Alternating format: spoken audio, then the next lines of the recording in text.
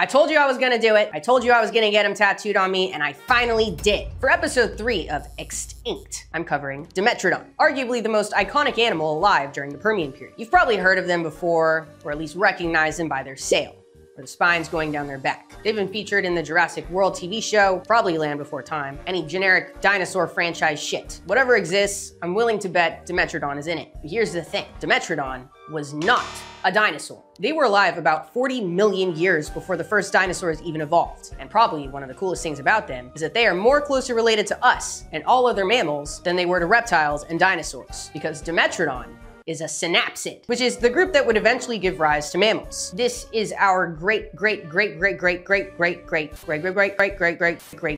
uncle. And I think that is sick. They look sick, their evolutionary history is sick, and that makes for a great tattoo. So, without further ado, my name is Lindsay Nikole, and this is Extinct. Extinct. It is gonna wrap a little bit, but I think that might be fun because we want it to have levels and Dimension? I don't know. Dimetrodon dimension? Yes. Ooh. Let's get the general information out of the way. Like I said, Dimetrodon is a synapsid, the group that would eventually give rise to our mammalian lineage. They were alive during the Permian period about 280 million years ago. If you're familiar with the Permian period, you'll know it ended in the most devastating mass extinction animal life has ever seen, that we know of, called the Great Dying. Up to 96% of all life got wiped out, and the survivors were left to rebuild ecosystems from the ground up. Luckily for Dimetrodon, this was about 25 million years after they were around. So, comparatively, for them, life was pretty swell. Supercontinent Pangaea was in full swing, and the world was technically in an ice age with ice at the poles. Permian global residents at the time were experiencing seasonal variations, and habitats near the equator were generally pretty dry, because Pangaea was big as fuck, as you probably know, so made the middle all dry. There were some pretty sick plants like Lepidodendron, Sigillaria, Glossopteris, etc. There are some pretty cool amphibians alive like Eriops. Pretty fucking massive for an amphibian, at about 6 feet long, right here, but in length, and 400 pounds. That's big for an amphibian. That's huge, actually. There was also Diplocaulus, very cute, iconic for their boomerang-shaped head. There was also Xenacanthus. My neighbor was there, but I didn't crouch. That's progress. That's progress. I didn't hide. I just stopped talking. Okay. There's also Xenacanthus, an early freshwater relative to modern day sharks. And mesosaurs, first reptiles to transition back to the water that we know of. There were other synapsids as well, like the tank, Catillorhynchus, which looks like a tunnel system came to life. And Edaphosaurus. It had a sail kind of like Dimetrodon, but Edaphosaurus was different, as I will come to explain in a second. An extremely short list for such a long stretch of time, I know. But it's time to get to the star of the show. I love when shit rhymes and I don't mean for it to. It's like I do this professionally. As you would probably expect and hope, Dimetrodon was pretty big. Smallest species got to about 6 feet long, that way, with the largest up to 14 or 15 feet. That's pretty fucking big. That's the length of this room. This new room is like 11 feet wide and 14 feet deep. That is the depth of this room. That's pretty big. You hear that echo? That's because it's so big and I haven't filled it with shit yet. That's Dimetrodon's length, enough to echo. I think another reason why people think Dimetrodon is a dinosaur is because of the sprawled out stance. It's a very ancestral reptilian stance. Eventually, synapsids would have a more upright leg posture, with the limbs situated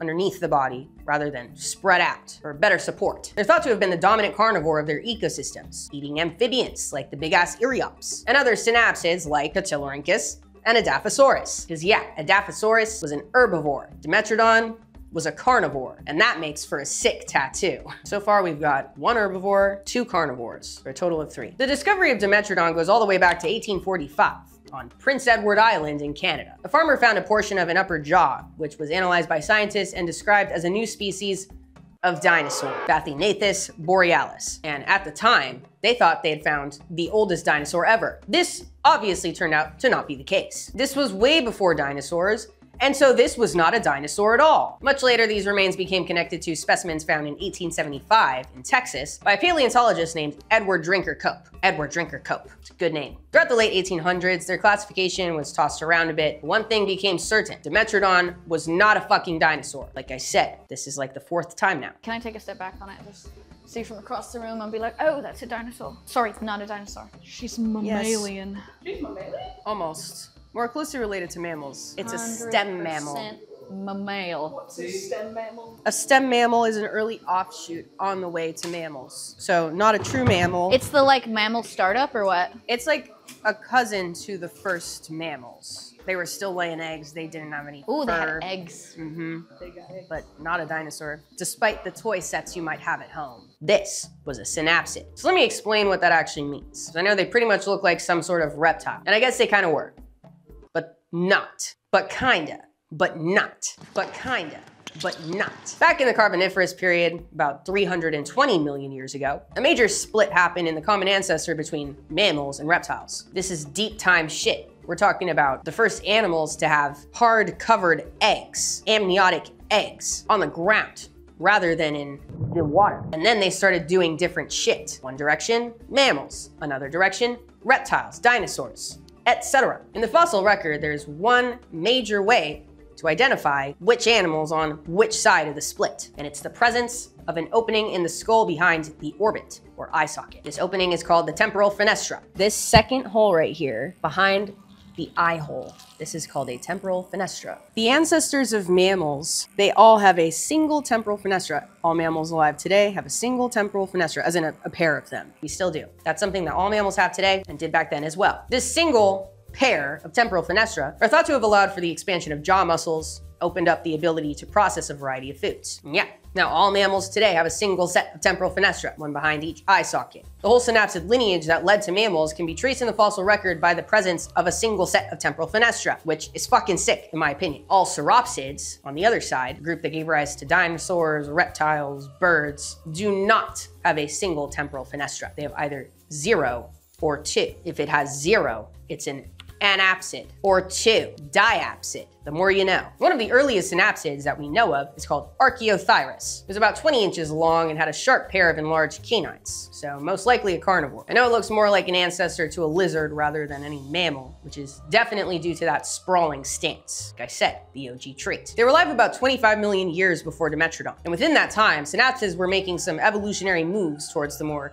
mammalian features we're familiar with today. They were still laying eggs, the ancestral trait, and they didn't seem to have fur, which would come later, but they did have more specialized teeth, and it seems like they were developing thermoregulation. Let's start with the teeth. A key aspect of mammals is their specialized teeth, different teeth for different things. That was definitely happening for Dimetrodon. Matter of fact, their mouths just looked completely fucked up. Angel even said she had to keep triple checking the skulls because it seemed so off. But Dimetrodon and their relatives were doing their best with this early experimentation with specialized teeth. Can't help but be fucked up. Dimetrodon was kind of on the way there. Like, there's some slightly longer teeth. That's not a reptile thing.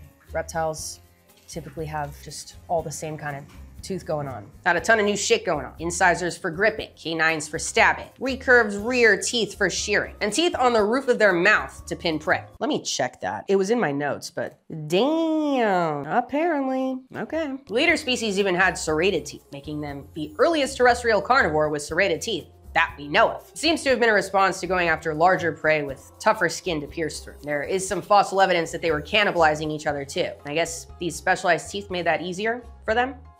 So, an adaptation with some devastating consequences, I guess. Now, what about the thermoregulation? First off, what the fuck is thermoregulation? You know how people refer to some animals as warm-blooded or cold-blooded, like cats are warm-blooded, koi, and snakes are cold-blooded. Cats are warm-blooded because they produce and maintain their own internal body temperature. They're endotherms, heat inside. Snakes are cold-blooded because their body temperature is dependent on their environment. They're ectotherms, heat outside. Tino has a lovely heating pad for that very reason. Ectotherms are the default, as you would probably guess. Invertebrates, fishes, amphibians, and reptiles are all ectotherms, generally. Endothermic groups, like the major groups, evolved only twice that we know of, birds and mammals. But again, that's generally. Nature never gives shit to you straight. Cold-blooded and warm-blooded is actually a lot more complex, but is unnecessary to get into now. And I was talking about making a video about it probably a year ago. It's still on the list. We'll get into it. We'll get there. We'll get there. When exactly endothermy evolved in the ancestors of mammals and birds, i.e. synapsids and sauropsids, is still a bit of a mystery. For the synapsids specifically, it's thought that the roots must be somewhere during the Permian. So the ideas of the function of Dimetrodon's sail have that in mind. Blood pumped into the sail might have been warmed up, basking in the sun, or cooled down in a nice breeze. The spines are grooved to support blood vessels, so it's a pretty solid idea. A study in 1973 estimated how long it would take Dimetrodon to heat up in the sun with and without the sail, based on heating seen in American alligators. They found it would take 205 minutes to go from 80 to 90 degrees Fahrenheit without the sail. 205 minutes. With the sail, 80. More than sliced it in half. So that would be sick, if true, and it seems like it is. The sail probably allowed Dimetrodon to be active and hunt during the times of the day that their prey were still tired and sluggish, perhaps early in the morning, perhaps later in the day as well. Great trait to hunt more efficiently, thus survive more, thus become more and more extreme as time went on. And that's evolution. Do you have a Dimetrodon joke? No. I got it. Here's what you do. You just look at this part and then you insert Sail by AWOL Nation. It's like, sail. Yeah. That's the joke. That's good.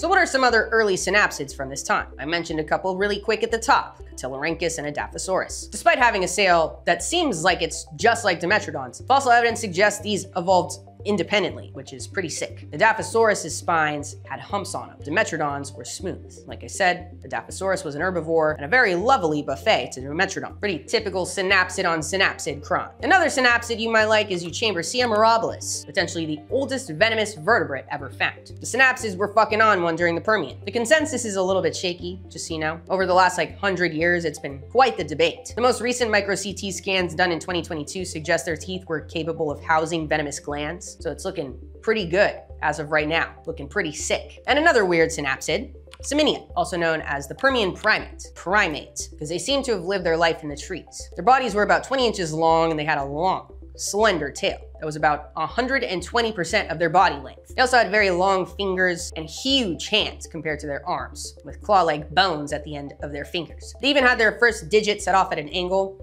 kind of like an opposable thumb, the OG almost opposable thumb, pretty cool. There were also Gorgonopsids, which I feel like if you watch my channel, you must like them because they look like the pit bull saber-toothed cats of the Permian period, like a solid mix of the two. They were also considered some of the dominant predators of the time and used their saber teeth to deliver slashing bites to their prey and intimidate their competitors. And what a perfect time to shout out other saber teeth we've covered in the last episode and in the second episode of the history of cats, which you should check out if you haven't yet, if you want to cue something up to watch after this, because now this tattoo is finally done. We're done. It looks so sick. It looks pretty cool. I love this, like kind of like all these like ribs and all the bones. It's really satisfying. Oh my god. Whoa. Whoa, wowee. Tell me how you're feeling. First of all, you look cool. Lindsay has 5 appointments in like 2 months. It's a really quick way to get your leg tattooed. Me nodding. So that's fun when I get to like piece things together like big chunks at a time, and then it has that big payoff of like, look how many tattoos I have, you know?